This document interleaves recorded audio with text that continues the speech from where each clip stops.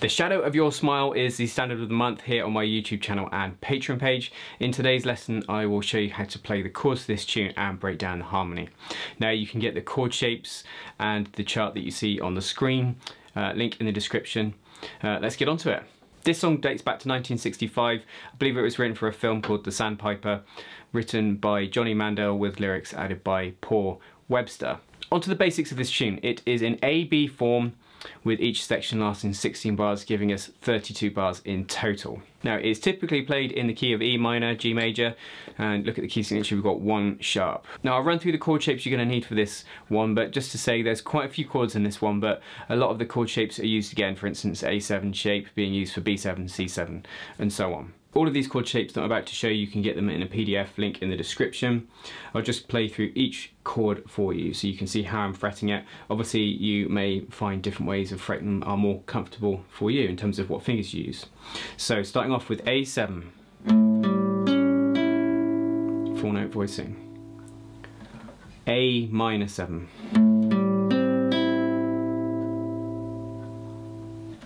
B7. B minor 7 flat 5 and B minor 7, C major 7 off the A string, C minor 7 and C7, so obviously we've used that shape a couple of times already for A7 and B7, C sharp minor 7 flat 5,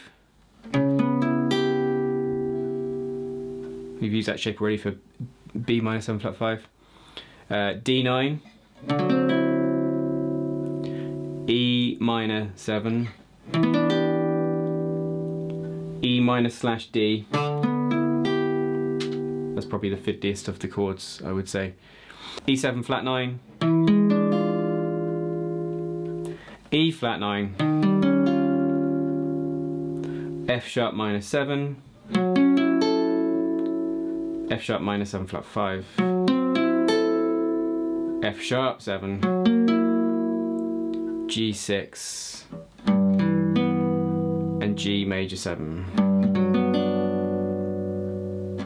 Here's the chords for the A section. So we start out on F sharp minor 7 off the E string, moving to B7 to E minor 7. I'm picking the individual notes of the chords so you can, I think, hear the chord movement a bit more when you do that.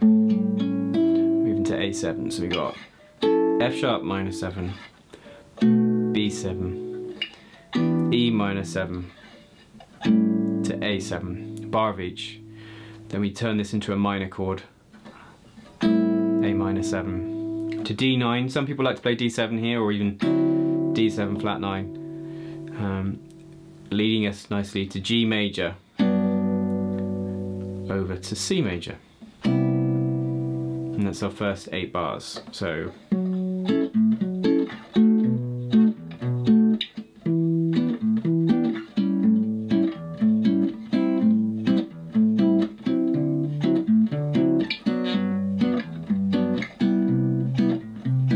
and the next 8 bars, bars 9 to 16, go like this: F sharp minor 7 flat 5, leading to B7 to E minor 7. Now we're going to play this for 1.5 bars. So like 1, 2, 3, 4, 1, 2. And then on the last 2 beats of that bar on that line, we're going to play an inversion of E minor 7, E minor 7 with D in the bass, which is the 7th in the bass. Leading us, that bass note leading us down to a C sharp minor 7 flat 5, taking us to F sharp 7. And then people like to do quite a few different chords here. Some people like to do F sharp minor 7 to B7, bar of each. I like B7 to C7 and back. And in that bar it's quite common, particularly when playing the melody, to do a stop. So you go like, and then the melody would be played. So it would be like 2, 3, 4, then back in for the B section. Now the B section starts exactly the same as the A section, so we've got a bar of F sharp minor 7 to B7, leading to E minor 7 to A7, then second line of that section, A minor 7 again, just the same as the start, and to D9, and a nice harmonic twist here, going to B minor 7 flat 5 to an E7 flat 9, which leads us nicely into the last 8. Last 8 starts with A minor 7, and then up to C minor 7, half a bar, to F9, so it's going 1, 2, and then on changing over for beats 3 and 4.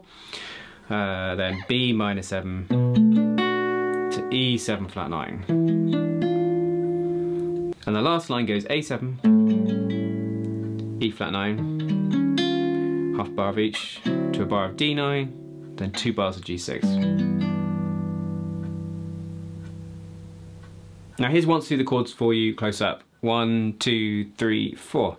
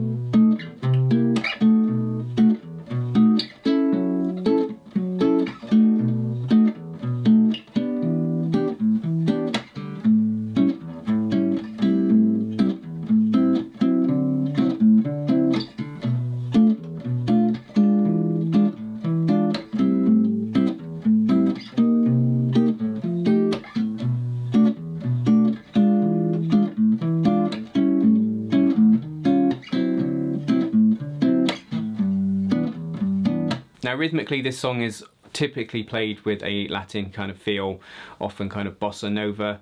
There are some renditions that have more of a swing feel or switch between the two. I'm not going to cover that in today's video, but if it's something you're not yet to explore, then I've already made a video on that topic and I'll link that in the description below. Now onto the harmonic analysis, and I feel this song does something which is quite common in many other jazz standards, things like classics like Autumn Leaves, and that is it's maybe not in one key in the sense that it flips between a major and a minor feel, so going between the relative minor and relative major. So reminder, earlier on I said, you know, we got 1 sharp, this song's often played in the key of E minor, G major, and really that's what's happening. There's sections in this song where it feels like we're in E minor, and there's other bits where it feels like we're in G major. Obviously those two keys are so closely related. In order for you to understand this, let's just think about what chords you get in the key of E minor and the key of G major. So if we took the key of E minor, we'd get the following 7 chords. E minor 7 is chord 1, chord 2 would be F sharp minor 7 flat 5, chord 3 would be G major 7, chord 4 would be A minor 7, chord 5 would be B minor 7, but in practice it's more likely to be a B dominant 7th, and then chord 6 would be C major 7, and then finally chord 7 would be D7. And if we were in G major, we'd have all the same chords, but just G would become chord 1, and then it would go as follows. G chord 1, A minor 7 chord 2, B minor 7 chord 3, C major 7 chord 4, D7 chord 5, E minor 7 chord 6, and chord 7 being F sharp minor 7 flat 5. Now those two keys obviously share the same chords, albeit in E minor you're more likely to get B7, but essentially what we're going to do is analyse the song, and we're going to think about how different sections of the song relate to an E minor kind of feel and other sections relate to G major. Now I should explain about the colours I've used to label these Roman numerals. Here's the whole thing on the screen. Where it's red, it's an out of key chord. Where it's blue, it's the key of E minor. And where it's black, it's the key of G major. So we start out with a 2-5-1 in E minor with one slight difference. We got F sharp minor 7 rather than F sharp minor 7 flat 5, which is normally your 2 chord in a minor key. And why? Well, because the melody note against this F sharp chord is a C sharp. Now that note is very much present as the 5th in an F sharp minor 7, but in F sharp minor 7 flat 5 we have a C as the flat 5. So we need this F sharp minor 7 to work with the melody. But it's still thinking of it as chord 2, but just not your typical chord 2. And we move to the 5 chord, B7, leading us to chord 1, E minor, 7. And then this next chord is the start of the journey to G major. We're playing A7, and I've labelled it the 5 of 5. Why is that? A7 is a dominant chord in the key of D. It will take you to D. This is a secondary dominant and it's leading us to the D9 in the next line.